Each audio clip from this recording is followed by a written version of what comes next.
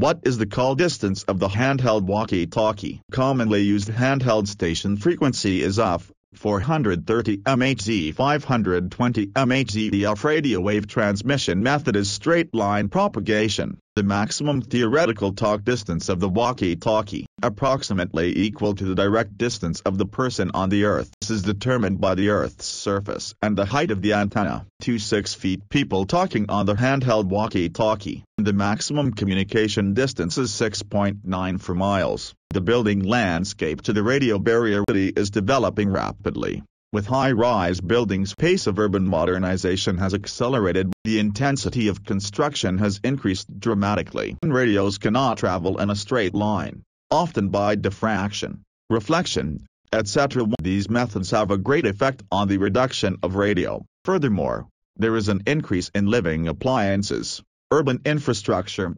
automobiles, and various mechanical and electronic equipment. Both generate a lot of radiation. These ubiquitous radiated waves also have a serious impact on radio communications. In addition to the times, lightning, rain, sand and dust have also reduced the radio. NUF is widely used because of its excellent anti-interference and penetration capabilities.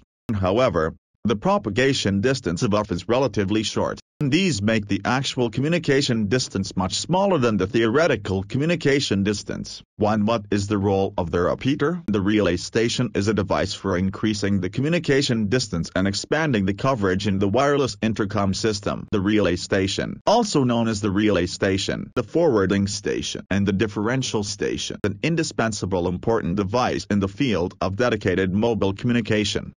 The role of the repeater is to relay and amplify the signal, used to increase communication distance and extend signal coverage. Why choose Retevis RT97? Large repeaters have many functions and power. However, the location is troublesome, the installation is difficult, the equipment is complicated, the cost is high, and the maintenance is difficult. In some places where high power and many functions are required, RT97 is more suitable.